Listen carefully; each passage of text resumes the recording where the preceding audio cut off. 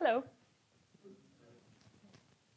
So for this lecture today, I dressed myself a bit as I usually do. It's like, I call it like the method of the onion. So I do wear like many layers.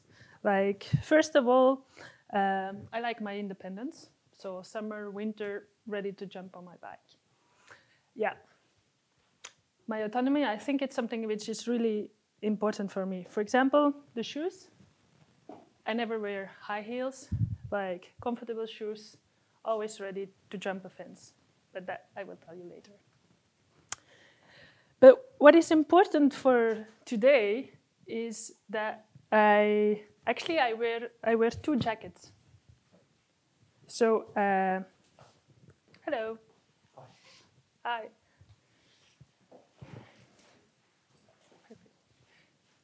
So for today, I've chosen to wear two jackets. I often do. So this one, it's my researcher jacket.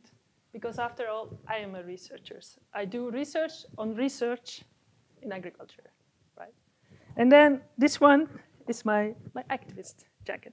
And so usually I try to wear them both, but often it's like hot, and as you can see, it's also a bit tight. So, for example, when I notice that when I bring too much the activist jacket inside the universities, it's not well perceived. Like, after all, as a researcher, you're supposed to be able to work like independent from your context, objective, and definitely not being too engaged. That will mainly, I would say, strengthen the idea of being a troublemaker. But then on other moments, funnily enough, like actually I would like to hide my research jacket. For example, I remember a few years ago, it's when I met Rob.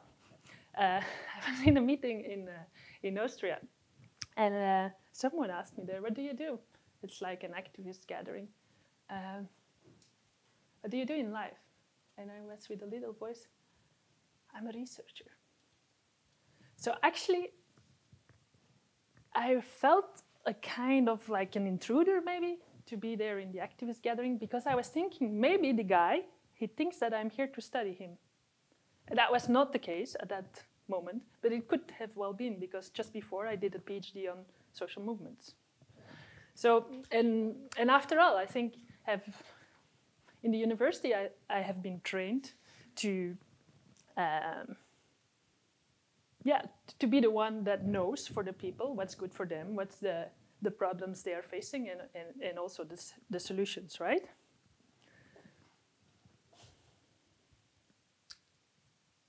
But yet, I think with the time, the more I have probably become an activist, I also think it's important, or I find it important, to reclaim the jacket of the researchers. In the end, I do like research. It's like going deep, read, analysis, build, decorticate, proclaim, explain. So being here in front of you today, it's kind of out of my comfort zone. It's for many reasons, but not only do I always forget my text, so here it is. But it's also that I'm telling you a story from my viewpoint, which could be told in many different ways, right? I tell it from a very privileged position, I'm aware of that as well. And knowing that there are many other ways of seeing it. So why does it make me that uncomfortable? I don't know how it's around here, but in Belgium, like if activists and researchers, they share something, you know what? They're always right. And then there are special cases. It's when the researchers, they know the answer before they've started doing their research. I'll give you an example. In May 2011, you would find this big billboard next to an experimental field trial. So the University of Ghent, like you can see there, is testing together with some partners, like of which BASF. They are testing the potatoes that have been genetically manipulated to become more resistant against blight. And so while doing that experiment, they placed this billboard next to it, And it says, here grow the potatoes of the future, dot. Here grow the potatoes of the future, dot. Not even a question mark, a dot. So to me, that sounded weird. Like researchers, even before starting their work, they know the answer. That posed me questions. And then there is something else with researchers.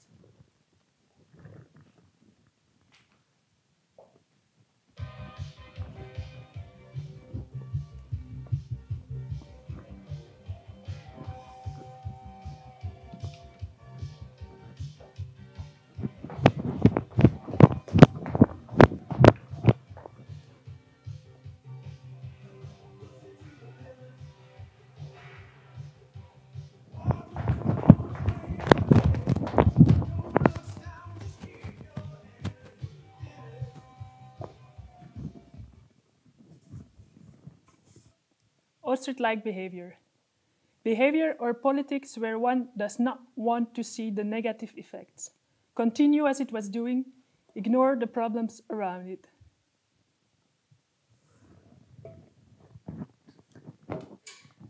So a while ago, a few years ago, I was in Den Haag in a conference in the Transnational Institute. Some of you may have been there, actually. It was called Food Sovereignty, a Critical Dialogue. So the idea of that conference was that if we ever would want to move towards something as a people's right to define their food system, we actually would need to radically change also the way we produce and think about knowledge production.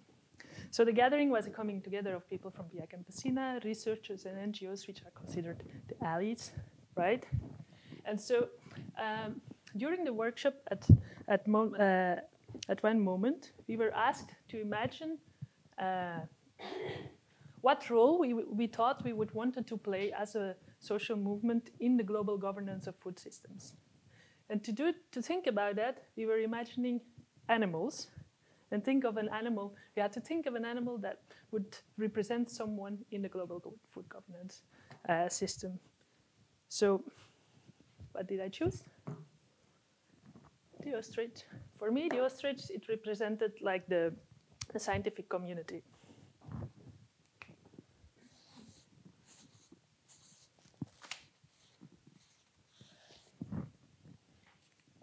So this expression of burying the head in the sand, it comes from the idea that when ostriches, they plunge their head deep into the sand when they're afraid of something. Yeah? So it's like, I think it's a bit like the scientists. They run to chase the progress of science. Always faster, no hesitation. But if you ask them like something about what they're really doing, like what's the impact of their work, and want to engage into a discussion on that, the answer would be that not of my responsibility.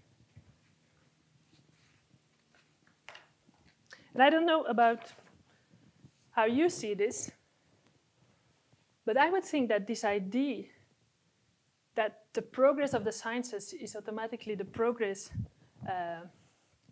societal progress, that what comes out of the laboratories of the university is inevitably good. It remains a widely held belief, but I don't think you could still claim that.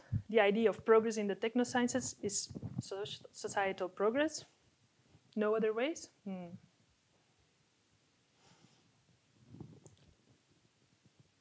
Anyway, I lost my, no, I didn't. So the story of the ostriches, it's not true. Huh? So if you want to do justice to the ostriches, why do they put their head in the sand? Not really. Like, what do they do when they're afraid? When they're afraid, they run, right? Or they might give a pata, a kick with the foot. So what actually happens is that they have their eggs buried under the sand. So they want to take care of them. They want to turn them around. Oops. good. But we weren't talking about ostriches. Let's go back to the scientists.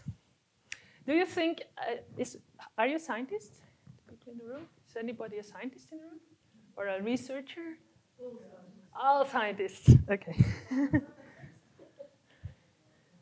Do you think it's really frightening to face the consequences of your work? Who thinks it's frightening? Shouldn't be. Okay. I would say it is, actually. The majority of the time, you realize that what you do as a scientist, actually it doesn't matter to anybody, right? Okay, great. It does for myself, for example, like you learn a lot. But it can be tough, I think, when you realize like what you're putting all your emotion, your work in is actually, it's not, nobody really cares about what you do. But imagine what happens when you realize that what you do with all your heart and soul, it actually contributes to destruction. I think sometimes it's actually better to make abstraction from that. To make that? Abstraction from that. Not to think about it. So one day I was in California, in San Francisco, and I went for a walk with Ignacio Chapello. I don't know if you know Ignacio. He's a professor at Berkeley, and Berkeley is kind of, when I talk to non-academics, I would say it's a bit like Hollywood for science, right? At least it's a bit how I feel it also. And Ignacio is really, he's a cool guy, and he has lots of stories. So he took me for a walk around the campus. And at the beginning of the walk, he showed me a little, like, stream and a little bridge. He said, like, look at that bridge. That's Phoebe. And Phoebe was the wife of the founder of the University of Berkeley. And what does the little stream do? It's like it separates the sciences from the humanities and the social sciences. And Phoebe is the bridge. So we continue walking. And after a while, he shows me a building. It's like it's a bit fenced up, and said, "Yeah, there you see that building. That's where the American military they cooperate with the scientists from Berkeley. They have their joint programs." Like, okay. We continue the walk, and a bit further, he shows me another building. It didn't really look special to me. He said, "Manhattan Project." Look at him, Manhattan Project. He said, "Yep." That's where Oppenheimer and his colleague, they developed the knowledge to produce the atomic bomb. And I tell you the story because I remember the feeling it gave me was like really at that moment, it's like cold shower. All of a sudden, I could feel the connections between the knowledge that is produced within the universities and the wars that are like being fought all over the world. Because in my imagination, I went to Berkeley, like with the idea, Berkeley, Angela Davis, the civic rights, student movements, like kind of a progressive image. And then it would be easy to think that that's something that only happens in the United States, which is obviously not the case. I know more about Belgium than the UK, but I guess it's exactly the same here. Last few years, for example, in Belgium, a lot of fuss has been made about the University of Leuven, and that is participating, doesn't see a problem actually in participating in a project that I would say legitimizes the tortures of Palestinians.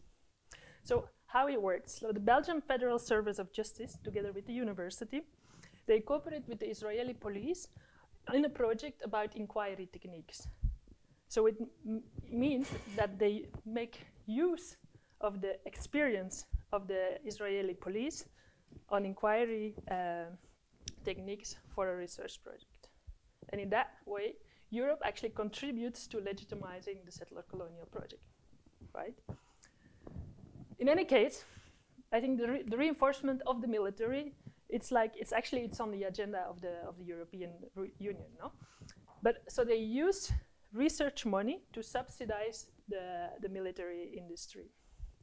And sometimes you could think this project, they lead maybe to some technology that's useful for warfare, This is a tank.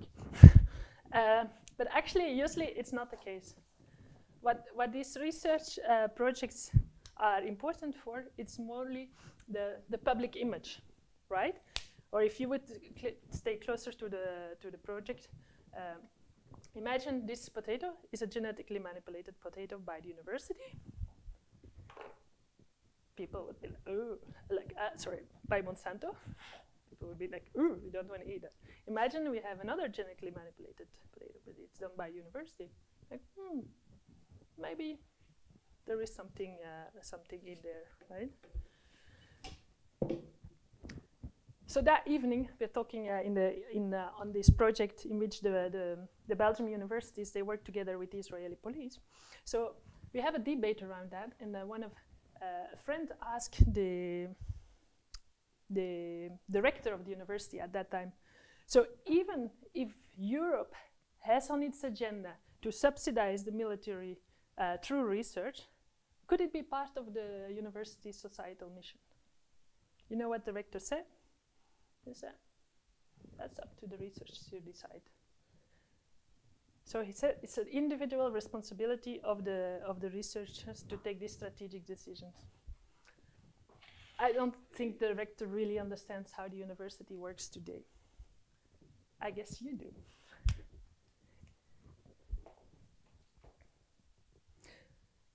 You can say, again, I exaggerate, as I often do. But I think that to a large extent, the scientists today, they do research into the questions for which funding is available, right? If there is money available for military research, there is quite a lot of researchers going there. If there is money available for developing genetically modified potatoes, that's what scientists do. So, okay, I'm sure I don't have to explain that here, but like, if you think about what you are, how is your performance measured today? It's called excellence, right? What do they measure?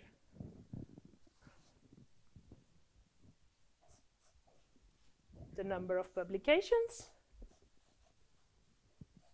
in high-ranked journals, the number of citations in the same high-ranked journals, the amount of money you bring in, probably, from different places.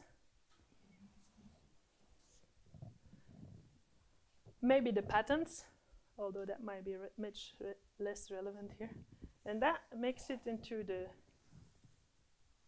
box of the quality of research, I would say. So if that's the context of today, and then say like that it's up to the individual responsibility of researchers to resist this race to the bottom, I don't think it worked. What it also means is that as a researcher, the less critical you are towards your funder or the origins of your funding, actually the more chances you have to make a career, to have a job, to have support, right? But let's go back to Berkeley for a moment. So the walk with Ignacio, it ended into the Park of the Life Sciences. So Ignacio pointed me to a couple of buildings. It's like, so you see that building there? It's there from the 80s. What's being done in there? They made GMOs. Then he points me to another building, a bit bigger, a bit newer. So that's the 90s, nanotechnology. And then he points to me to the last new building. That's synthetic biology.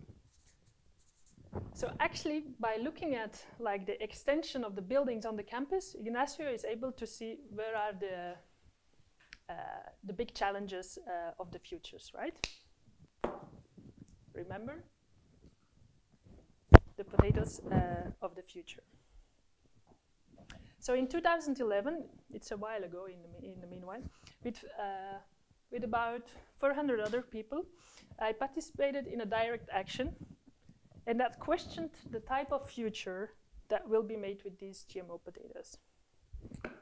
The idea of the action was actually very simple. We were going to replace potatoes that were genetically manipulated, to be better resistant against the potato disease, blight, by organic potatoes, which also a good resistance against this disease, right? So, sound logic. To give you an idea, I'm showing you a short video. It's subtitled. Op 4 mei vorig jaar startte aardappelveldproef op een akker van het Instituut voor Landbouw en Visserijonderzoek in Letterij. Hier kweken ze genetisch gemanipuleerde aardappelen en GGO-aardappelen. Onderzoekers hebben in de patatten een gen ingebracht dat de patat moet beschermen tegen de aardappelziekte. Dat is een soort schimmel dat de landbouw jaarlijks 55 miljoen euro kost. En u deelt ernaar bewaakt het experiment. Want natuurverenigingen zijn tegen de proef. Die vrezen voor het milieu en de gevolgen die het lot van de kleine boer zullen bepalen. Als u het systeem moet veranderen, dan gaan we samen met Gent volgende week en we organiseren daar een bijeenkomst om die te kijken. En dan binnen dit 5 à 10 jaar zal de biodiversiteit van het hele Nederland worden. Het zijn niet meer de kleine boeren, de kleine trotse boeren, zoals 20, 30, 40 jaar geleden, die eigenlijk met heel veel waardigheid, met heel veel integriteit proberen zo gezond mogelijk producten aan de consument te brengen. Wat hij krijgt de laatste jaren is eigenlijk een agro-industrie waar dat winst boven alles staat.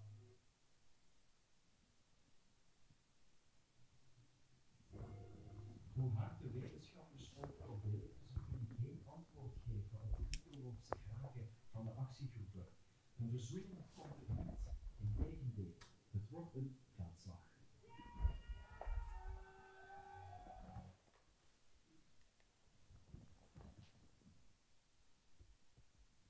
Een kaakslag voor de wetenschap.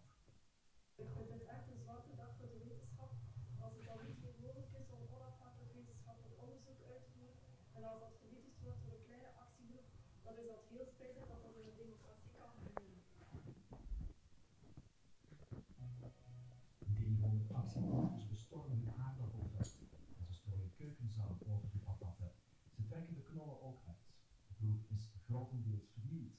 De politie, met het bijzonder interventie-eskadron uit Brussel, moet hardhandig optreden tijdens deze uit de kluiten gewassen aardappeloorlog.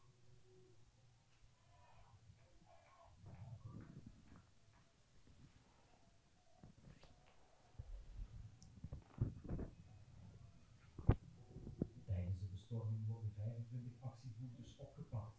De politiek komt ook voor een eerste keer tussen.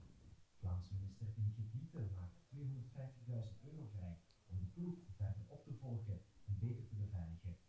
Minister-president Chris Peters komt ter plaatse, maakt zich kwaad en eist strenge straffen. En die mensen zullen dus aan de lijve ondervinden dat zulke praktijken hier niet kunnen. Ik heb ook begrepen dat er ook heel wat buitenlanders bij betrokken waren. Dus op die manier wetenschappelijk onderzoek boycotten of vernielen is onaanvaardbaar. So during this action, I was one of the many spokespersons. And the goal of the action, I think, was quite clear. No? Like, we wanted to turn something that was presented as a purely technical question into a political one. And we wanted to create a political or a public debate on the future of agriculture instead, and the role of public research in there. It's like wanting to make a statement, an opinion. And the message we had, I think, that we were thinking that the public, that the public decision-making bodies are orienting research, public research, into a way that's benefiting profits rather than society. And I must say it worked quite well. Actually, it overpassed us completely. All of a sudden, there is all these people that have an opinion about GMOs, that have an opinion about research and where the money should go, that have an opinion about biotechnology in agriculture. So the next days, like a lot of debates would happen in the newspaper. First, you saw already the Prime Minister that had taken up his rubber boots to go to the site of disaster and give his press release. And people were also worried. So, like, I remember my telephone, a small Nokia at the time. It kept on ringing quite a lot. Hello, Barbara. Oh, these are my friends. Hi, Barbara. Are you right? Yeah, it went really well. Actually, we're happy. Good. Another phone. Hello, met Barbara. Hi, this is the Morgen. It's a Flemish newspaper. Don't you see a problem in being a researcher and defending this kind of actions? No, no, no. I think it's good for researchers to be involved in these kind of actions. Then a phone call. I don't think I will forget quickly. Hello, met Barbara. Hi, this is the vice rector of the University of Leuven. So that was my employer at the time. So he asked me, in your interest and the interest of the university, you have to present yourself on the rectorate tomorrow. Okay. So the next day, even we are 3 researchers to be invited at the university rectorate. Even though we are 3, we are invited to come in one by one. You should imagine yourself, it's like this long wooden table. On the back there is like 3 men in their 50s, like the rector, the vice rector of research, and the personal affairs or something. So when it's my turn, I think I put my 2 jackets, but I try to hide maybe a bit the bottom one. They asked me to take a seat. And the first question is, if now 3 days later, I'm calmed down, or if I still defend violence against science. What? And I think that was the moment when I started to explain the university directions that this was not an act of violence against science, but that they had to understand it as an action of civil disobedience. And that this action was actually necessary because the concern and opinion of so many people are not taken into account. We wanted to denounce this lack of democracy, especially with regard to the commercial development and the commercialization of this new technology. And the rector, I remember him saying, but you could have done something else, like make a petition, go with the banner next to the field. I said, like, yeah, we could, and we've done this. But actually nobody would have noticed, nobody would have listened to it. And that was exactly the issue that we wanted to bring up. So, and I think on that moment, probably I still had a lot of adrenaline in my blood. So I started to get a bit excited and lecture the rectors, who himself is a medical doctor, and the vice rector, who is a molecular biologist, about how they take decisions on GMOs in Belgium. So you should imagine, like whenever a decision has to be taken, whether you want to grow a GMO in the field, be it for research or for commercial activities, they get together this Council of Biosafety. And in the Council of Biosafety,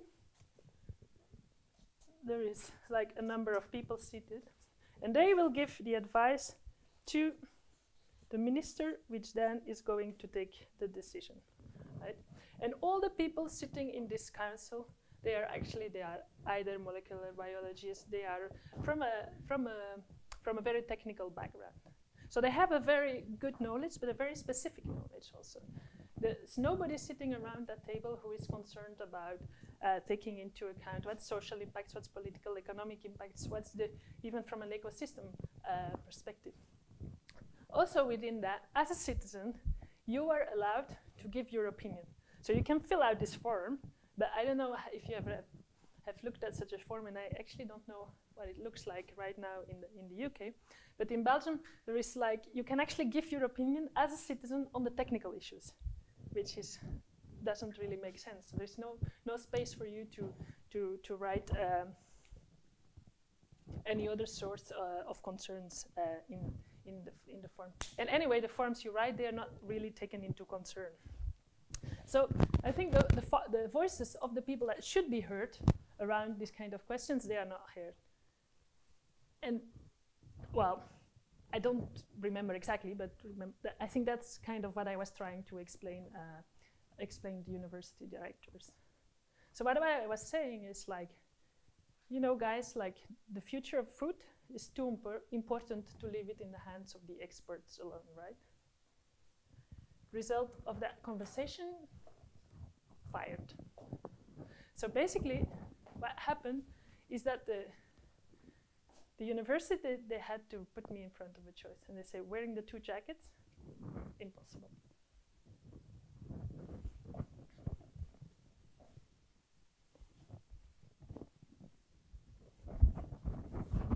It's actually lighter.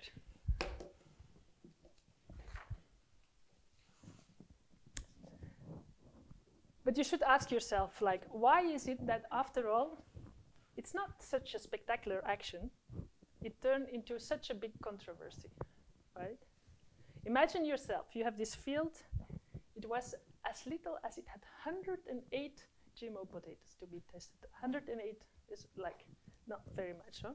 The potatoes, they are developed through a public research institute, and there were 4 of the 108, they were from the chemical company BASF.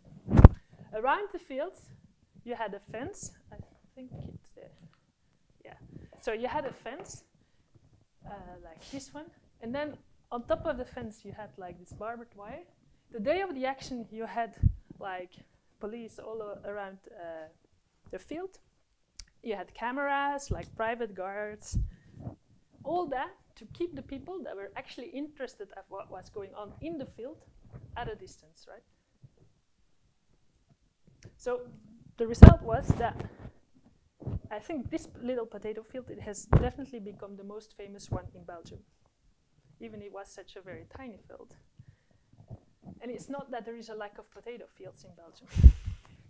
No, actually, Belgium, it may be a small country, but apparently they're big in food, especially like French fries. So every year, you should imagine that 3.5 million tons of potatoes are in Belgium transformed into mashed potatoes and frozen French fries. And most of it go abroad. Actually, the UK, for example, I think it goes to 150 countries, and UK is the 3rd biggest buyer of French fries, Belgian French fries. So Brexit is even affecting the Belgian potato sector, who are afraid of the Brexit circus today. But also, you find these famous Belgian fries in countries like South Africa, Brazil, Colombia. And while in the last few years, like these countries are actually trying to protect their local markets by putting anti-dumping, invoking anti-dumping measures, so the industry is actually trying to expand this market. And we now have this guy, I don't know if you can see it, it's Mr. James Bint. So James Bint, on the image of James Bond, Bint is actually the famous like variety of potatoes which is used to make these potatoes. So what he's done, he's being sent to Southeast Asia to make people that think that potatoes are not yet enough part of their basic food, to have them eat more potatoes, right? Just to say that in Belgium, it's a very small country, but still we have like loads of potato fields growing there, even though like a lot of the transformed potatoes are imported from France and the Netherlands. But basically it's like, apart from maybe maize and like meadows, it's the biggest crop in Belgium.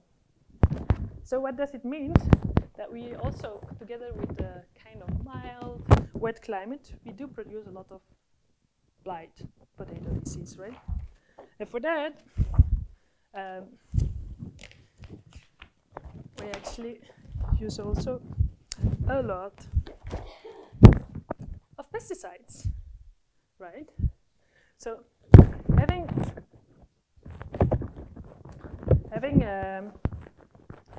sorry, I lost my thing.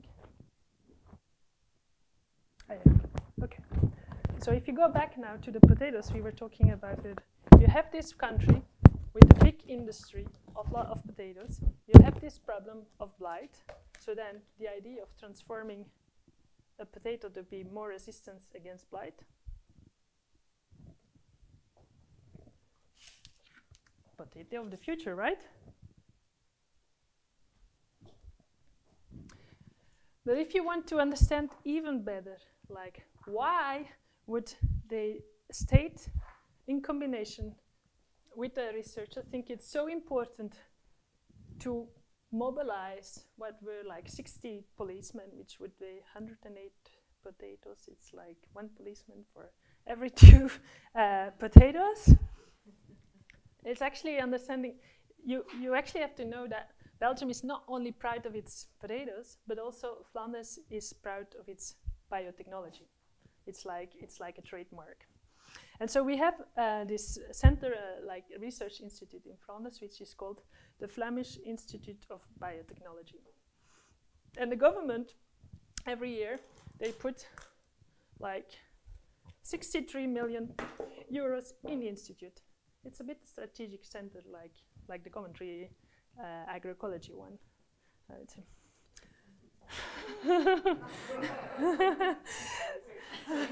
So the university, something similar, right? Sorry? There's no 63 million. No 63 million on the yearly basis. So that's the public money. But they don't get it for free, right? So it comes with a contract.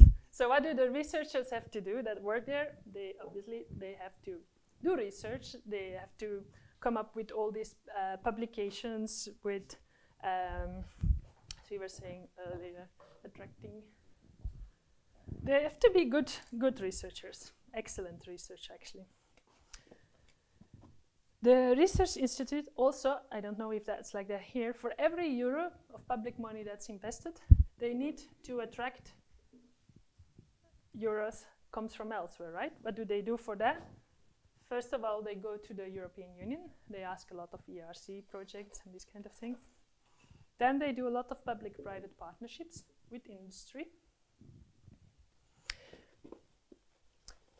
And then on top of that, this institute, they have the obligation to communicate with the public. So it's like this research institute, which is a developer of biotechnology, is also the one who is doing the communication with the larger public. They have to do communication with politicians. So basically they are paid for doing lobby. For example, right now they're doing lobby to deregulate genetic modifications on the European level. And they have to make money also. It's not only attracting investment, but making money by either taking a patent or by setting up startup companies. So, for example, today, if you would go for a walk in the technology park near the University of Ghent, you actually have at the center, literally at the center, you have the Flemish Institute of Biotechnology, which then is,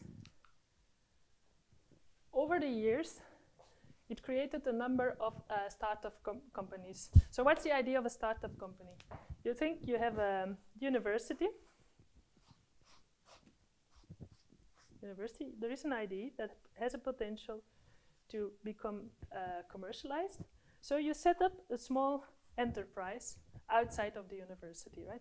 The idea of that small enterprise is that it will actually be eaten by a big enterprise, and to then the money goes back to the university and the researchers. So in the case of the Flemish Institute of the Biotechnology, so in the 80s they set up planted genetic systems, which then was bought by Bayer. Then they set up another one which was bought by BASF. Then they set up another one which was bought by Syngenta, which became Janssen. So basically they were quite successful from that perspective. And today you have what is called like a cluster of green biotechnology around the University of Ghent. So if you think that, so knowing this, seeing this panorama, trying this. So if you think from the perspective that the monetarization of knowledge, if that's really your aim, then I would say this is a big success, right? So Flanders is like, it has this cluster today. So the state money that was put into the center is in an efficient way turned into private property to do this. So if you know this now, then it's actually quite easy to understand, I think, why a partnership between the university, the state, and the industry has to put barriers and guards around the field of GMO potatoes. They have a common interest in there. So if you see the Belgium as like potatoes plus the biotech center, this one, I think, GMO potato, logical, the potato of the future.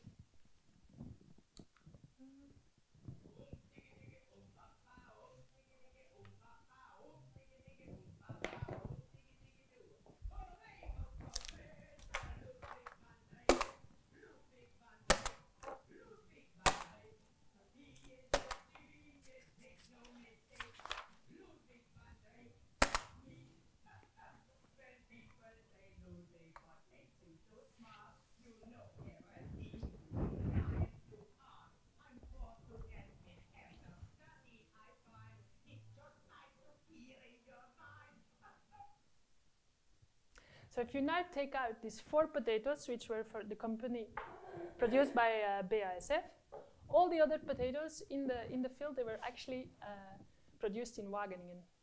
You know Wageningen? It's a bit the Walhalla, I think, of agronomic research in Europe. So one day with some people, we went to a public day they organized around these famous potatoes. So the meeting, it was a moment in which we were going to talk about the virtues of these new potatoes and how, thanks to them, we would have less economic losses due to the potato disease, and especially farmers would have to use less pesticides, right? So the person who was leading the day, a specialist in participation, as we all know, he took a bit the attitude, I would say, as, I understand the potato of the future, it might scare you, but we have no choice. Otherwise, we have to use more pesticides. So that is the promoters it means that the promoters of the potato of the future, they only saw 2 options. Either continue as we do, having a lot of potatoes and using a lot of pesticides, either continue as we do, and we transform the potato to make it more resistant against the GMO. And that, it makes me, it's the kind of good deal that makes me think of what Isabelle Stenger, she's a Belgian philosopher, she calls the infernal alternatives. I will give you some other examples. Of course we hear you, but we should make sure that we're not lagging behind. China is coming.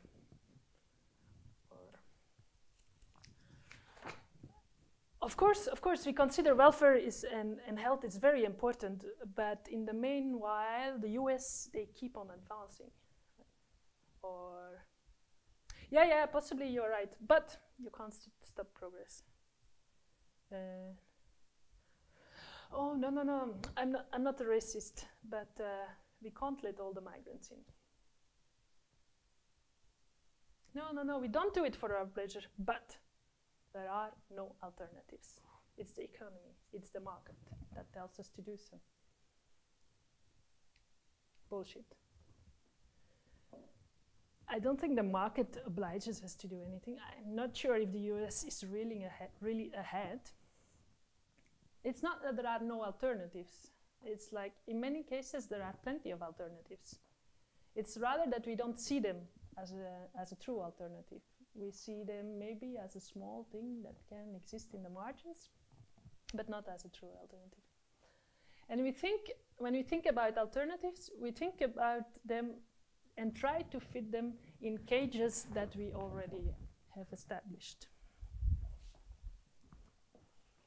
we refuse to be open to alternatives to be really something else. And that's, I think, a kind of a trap. To pretend that freedom, for example, is being able to choose between two pre-established choices, two colors. I don't know if anybody knows this guy.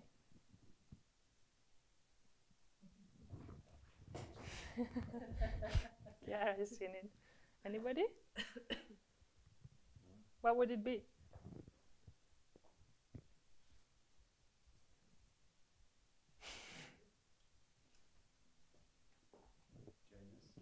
Sorry? Janus? Yeah. So it's a cat dog.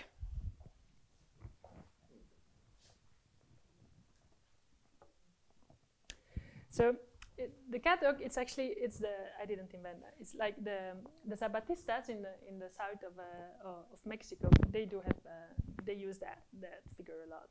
And the idea of the cat dog is that it's not a cat, it's not a dog, it's a cat dog, right? So the Zapatistas in their stories, they use this to open up imagination and actually to let go the usual modes of representation that we have around things. So with this fanatism of wanting to attack the potato disease, either with the dog of the pesticides or the cat of genetic engineering, it solves all the questions that are behind it, right? In particular, thinking, do we really want to continue in an agricultural model that produces food to everyone and more, but that precisely does not succeed to feed the world? We are in a world where I think, what are the figures today? 1 out of 9 go hungry, while abundance exists.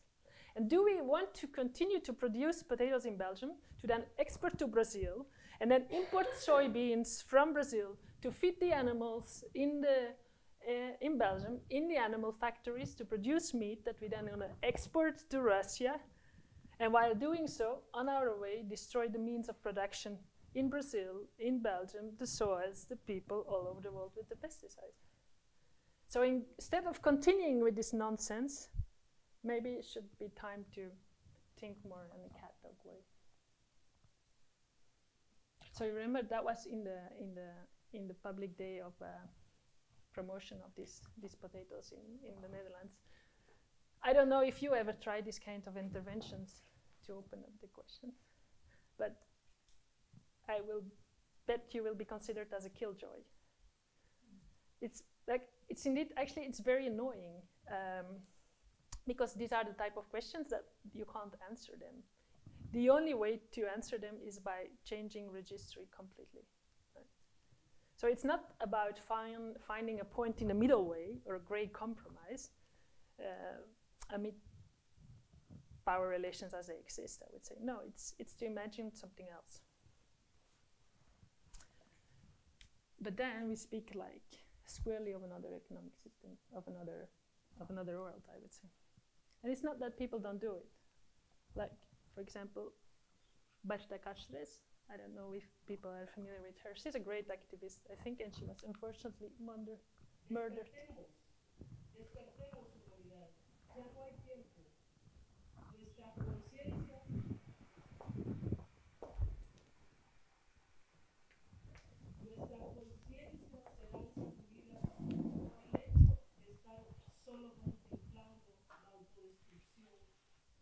En la depredación capitalista, racista y patriarcal.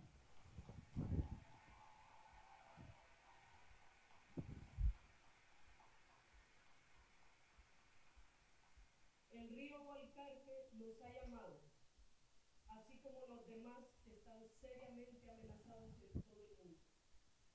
Debemos acudir. La madre tierra, militarizada, cercada, envenenada, donde se violan sistemáticamente derechos elementales, nos exige actuar.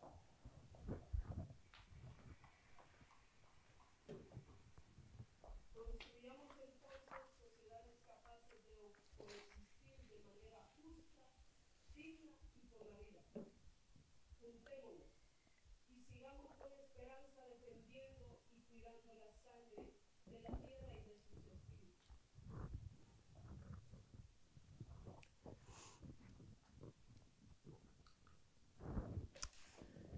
So what she's doing there, I think, is extending the field of possibilities. And that's something which is really needed when we think today about what to do in the future. That's not very encouraging, I would say.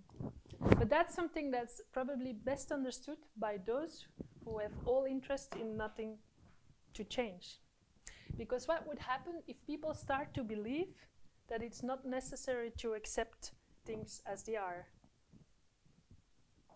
It puts actually it puts in danger those who benefit mostly, right? So thinking back now, it's not so weird that the Belgian state, they accused the potato activist of belonging to a criminal gang. So we were like criminalized, and that was needed as a way to avoid that people would get IDs. So it was needed to show to the potential investors in the biotech companies in Flanders that Flanders is a region where you can safely invest. So after the action on we had to go to court, and some of us like risked prisons for criminal conspiracy, also very appropriate in the UK today, I guess.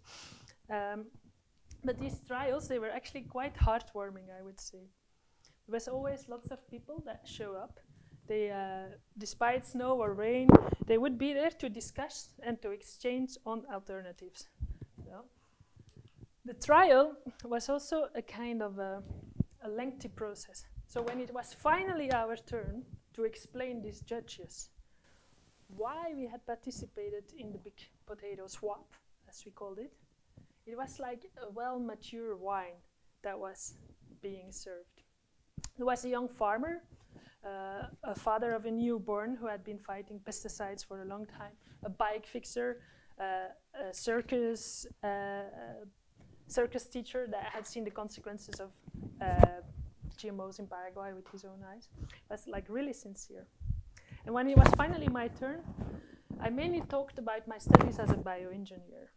So I'm a daughter of two engineers, and as like an okay student with rather idealistic. So bioengineer, it seemed like that's possibly a good choice. So I told the judge that I started the university with actually big ideals.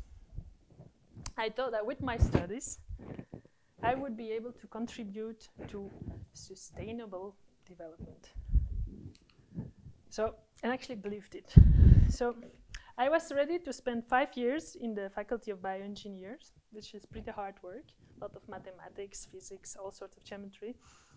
And while, of course, many agronomists coming out there, they do beautiful work. I would rather like to attract your attention to the ideology that's prevailing in these faculties. I don't know, are there bioengineers, engineers in the room?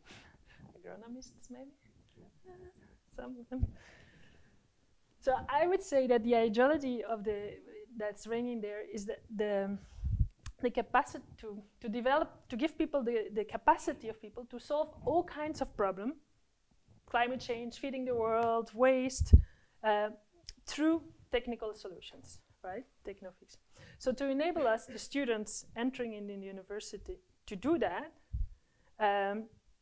our brains had to be formatted, I would say. So what you have to become able to think all what lives in a kind of mechanistical way. So it's not only physics, mathematics, but what you also do is like, you remember this dissection sets? Usually I bring it, but it's not allowed on the Eurostar. But like what you do basically is that you learn about life by cutting open dead animals. We also, by doing that, little by little, I think we were getting ready to understand that we would also be able to create life. So we basically learned how scientific facts, they do exist separate from the context in which the knowledge is produced.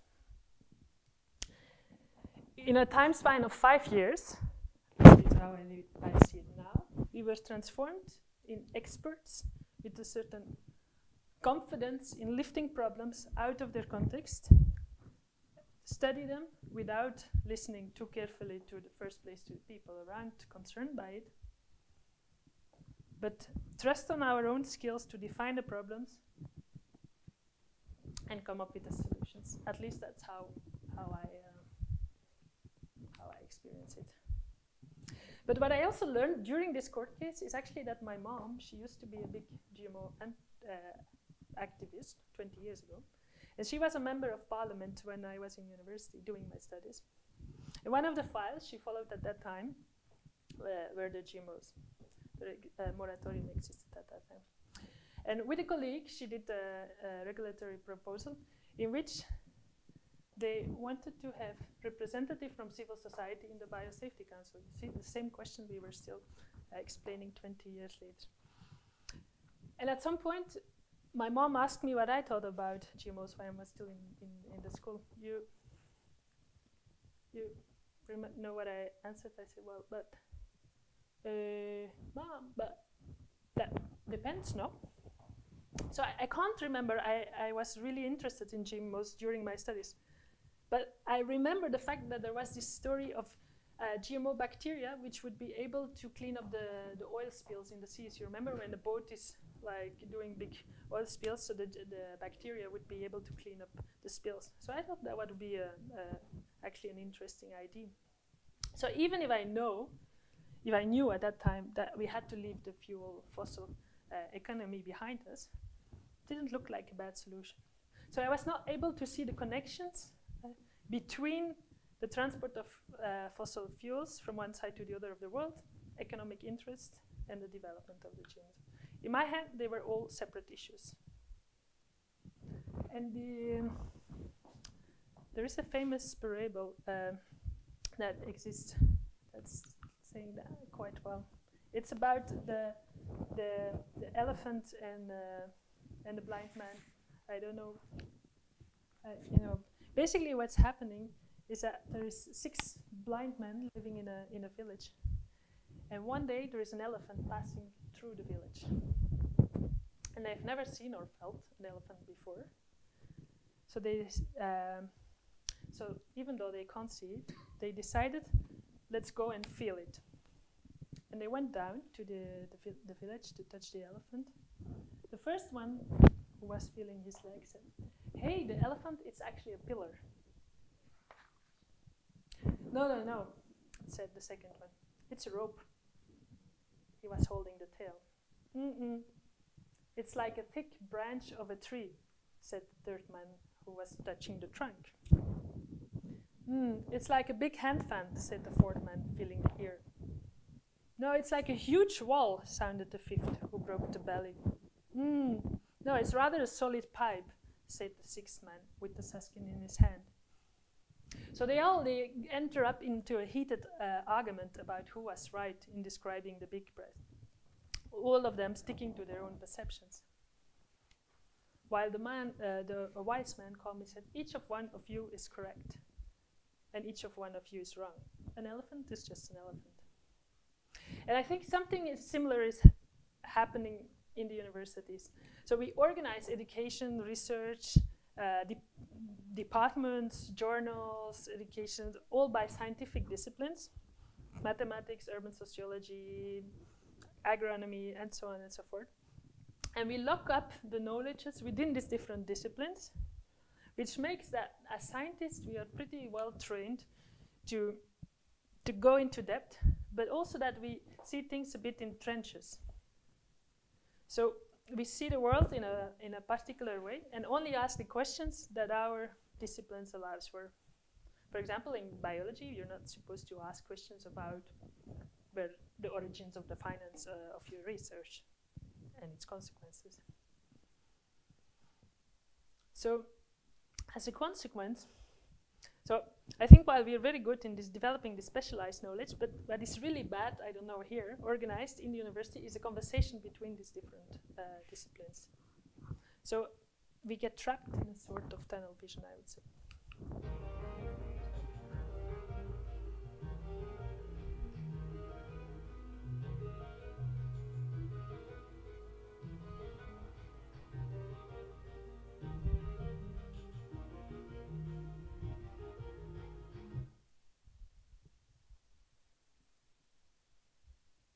how to get out of that. The 1 million question. You remember the matrix? The magic, the blue pill? That would be great, but I'm not sure I believe in them. In any case, giving answers is not really much my thing. I prefer the questions, actually. So the question would be rather, who has the power today to define the questions? How are the research problems defined? Who is deciding on the methods being used? In whose interest? You remember the ostrich I started with? So there were lots of other animals that day. There was a flamingo. He didn't really know what leg to dance in. Monkeys, more. So the idea of that was, it was an attempt, I think, to think together. And for everybody to communicate from their perspective what they see. As Sousa Santos Bonaventura said, Brazilian researchers, if you want to go out, or we want to get out of the monocultures in the fields, probably we should start to resist the knowledge monocultures. And these would start with the voices that are absent today in the existing knowledge monocultures. I think it also requires to stop granting authority at the science role of preaching and seeing science as something that's constructed by people. So some days I believe I want to continue to work in the sciences that sustain life, sciences that oppose oppression, destruction. And those days I try to imagine, like, how could we actually reclaim the sciences?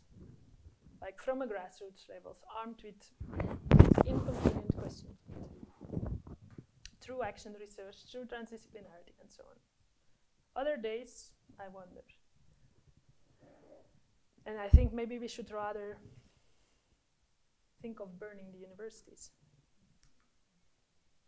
But even when I think that, I don't think I'm anti-science or anti-technologies. But I don't think we need to save it neither. It's more thinking of how to continue it, deepen it, but liberate it from anti-democratic, authoritarian forms of capture. So that's why I think, after all, it's important to remove these barriers and to continue explore and to enter into discussion about collective practices. It's knowledge building, facilitate conversations between knowledges and experiences. And here I can't do anything more than stop. And it's time to have a conversation together. I've spoken way too much. And think more like, I don't know, hacker spaces, wine connoisseurs, passionates of something, like they get together around something that is like of collective interest to them, and they look at it from their different perspectives and with their different interests, and try to have a conversation around it. And before going, actually the cat dog, it also resolves another problem. I don't think we have to choose between researchers, being a researcher or being an activist. You can just be something else.